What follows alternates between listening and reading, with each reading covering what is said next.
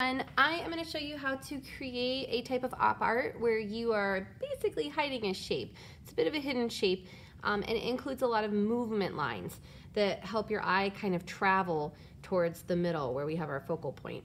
So when we're doing something like this, it's important to have some things to trace ready to go.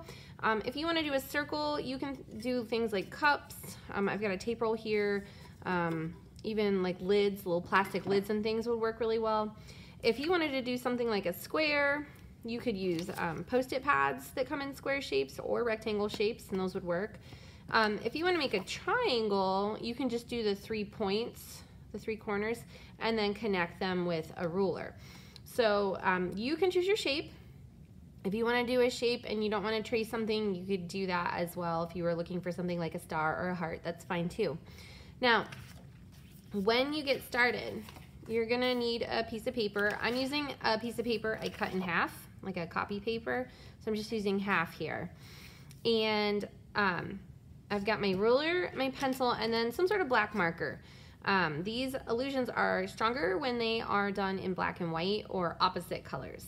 So if you want to use a Sharpie permanent marker or just a Crayola black marker, that's fine. Now when you get started, you are going to start with the shape first. So if you want to do it more than one time, like I did with this square, it is an extra step, but you can definitely do that. Obviously, the more shapes you put in, the more the illusion is in that picture. So if you just want to do one shape, that's fine too.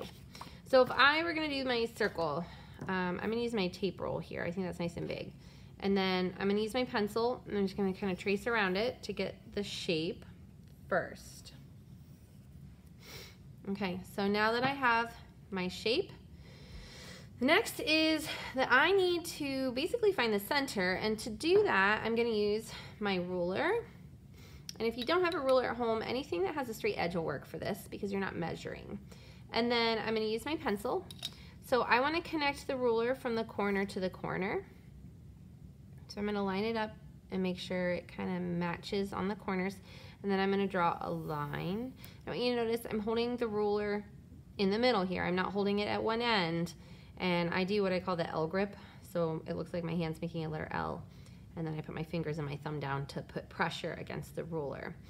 All right, so now I'm going to do that again for the other corners. So lining that ruler up, getting it lined up with the corners. If you want to anchor one corner with your pencil to push it against it, you can do that. And then I now can find the middle. So that's going to be really helpful because in our third step here, we're going to draw the vertical line and the horizontal line.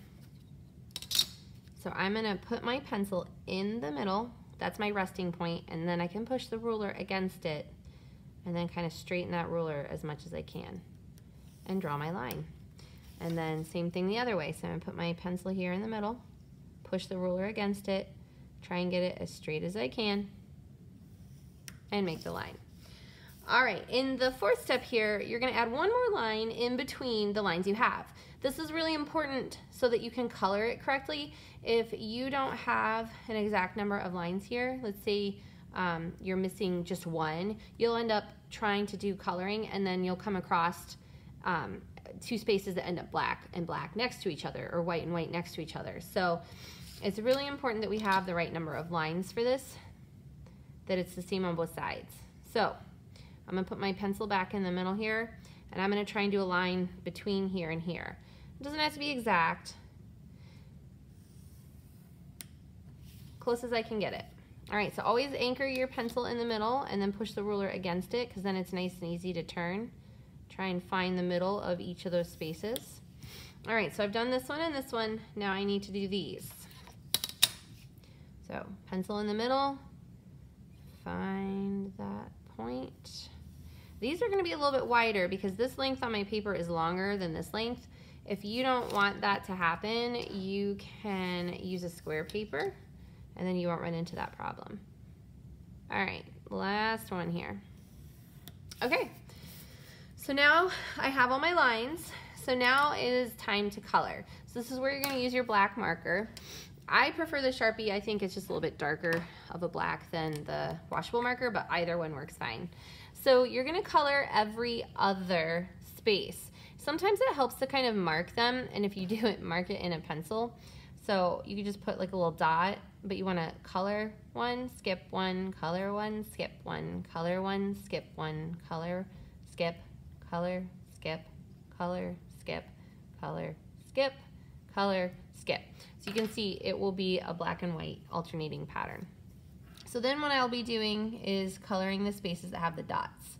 So I always like to outline it first so that I have nicer coloring inside the lines and give it that clean edge, and then fill in the middle. So I'm going to do that for every space that is marked with a dot. Always trying to outline that space and stay on the lines. And then after I outline the space, filling in the middle. Trying not to leave any white spaces showing.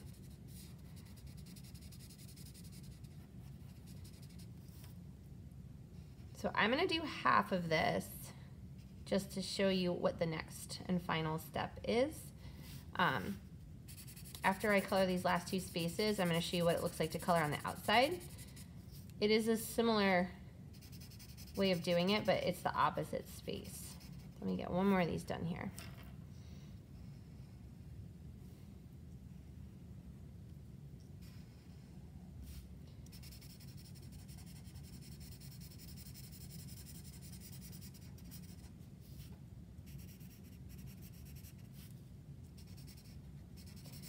All right, so now that I have this top half done on the inside of the circle, part of the illusion is that the shape shows up because of how we color it. So when we're doing this, we're gonna flip to the opposite when we color outside. And that makes basically this edge of the circle disappear, and it just becomes alternating shapes that then create the illusion of the circle. So on the outside, it's the opposite effect.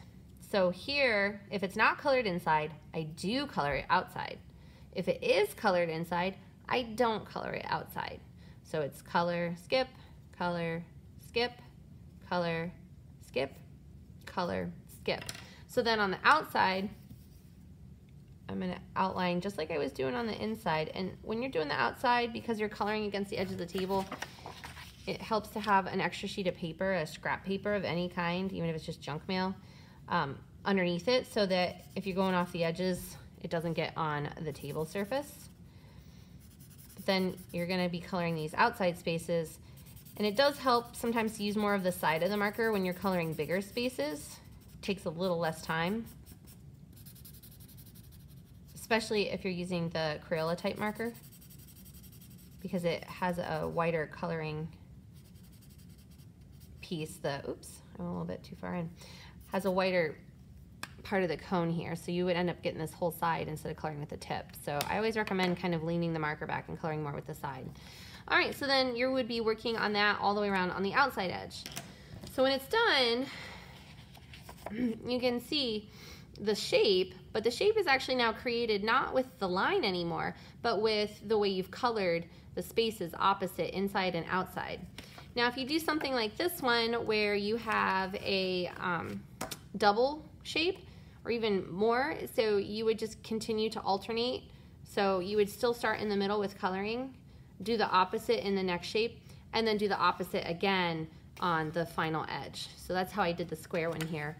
This circle one that I created, this is kind of a alternative if you don't have a ruler as well, is rather than doing straight lines from the center, I did wavy lines.